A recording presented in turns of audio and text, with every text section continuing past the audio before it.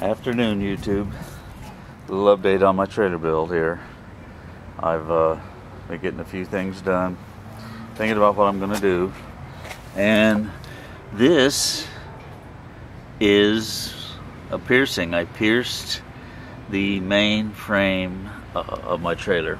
I thought a lot about this, and I know this is where all the strength of the trailer is at, where it's hooked to the truck, and I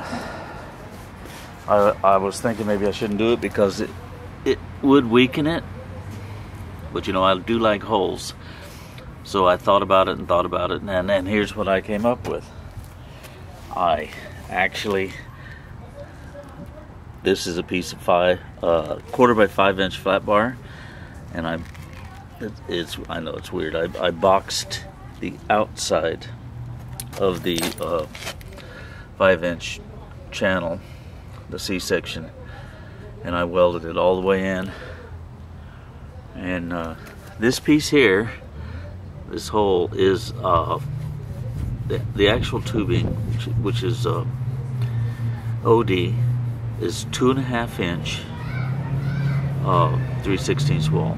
So what I did was I actually cut this out and welded it to the 5 inch channel first, and then made this hole a little bit bigger, missed the welds, put it on, and so this piece of 1/4 by 5 inch flat bar is welded to the channel, and the tubing both is stuck out here. And I did think about this a lot, but I figured it was because it had to be strength. So what I did is, on the inside is a piece of 1/4 inch by 4 inch flat bar, which fits inside the 5 inch channel. So in actuality, this part right here is probably close to 3/4 of an inch thick of mild steel, and this is the piece coming out. And then I had a little piece left over, and I thought I should probably, you know, overkill, but I boxed it just where it comes through. I got to the point where enough is enough. And what this is for is when I go to the shows, I decided I have to put a step. When the trailer's level, the deck is about 20 inches off the ground, so I got a 1 10-inch step, and I'm going to make a step that actually goes in the receiver and fits in there, and that way it's integral into the trailer, instead of like the other one where it sits on there.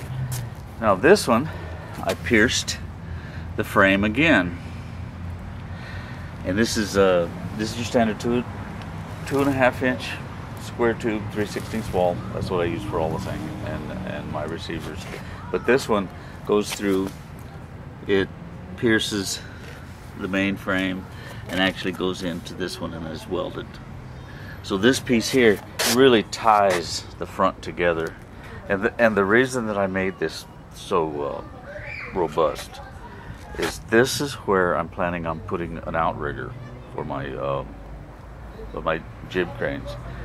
And the outrigger, I'm thinking, will probably come out 3 feet out here, and it'll be in here so that it really supports the trailer well. And been thinking, my little ideas keep bubbling up, and this is another one. I'm just I like holes in them, and I think that I could put the holes in the structure and still maintain the structural integrity and strength. So we put this one, and of course it goes all the way through, and it goes through there. Now there's this piece down here, and I actually have one down here too. And the reason for these was, on the other trailer, my 2.5 inch square tube was welded on the bottom, and I put that in there for something for it to weld on. And then I changed my plans and decided that I want to make it look nicer. I think it cleans it up. Nothing hanging on the bottom. It's nothing added on. It's all engineered and designed into the whole trailer so that it looks like it would, like, you know, hodgepodge. My other one, a lot of stuff, I get these ideas and move forward. So I'm, like I said, I'm taking my time on this one.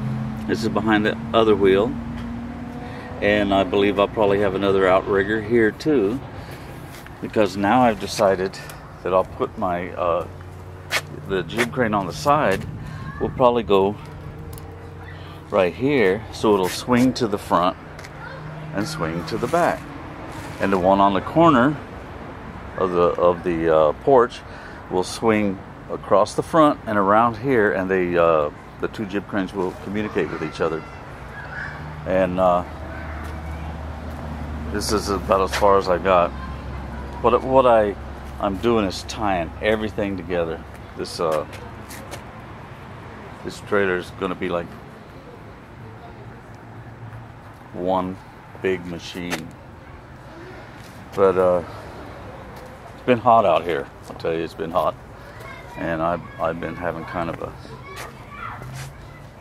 tough time coming out here.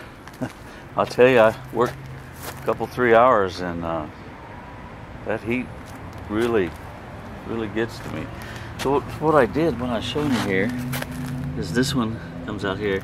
I just got these in today, and what I did on my other trailer, I took this tubing and actually used pieces and went all the way across. Now they were welded on the bottom.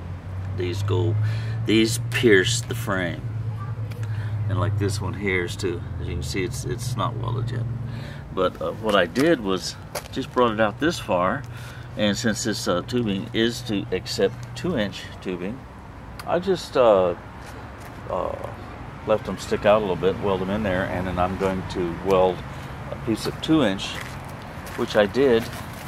This one, you can see this baby's welded up, and then take here and weld them across here and tie everything together.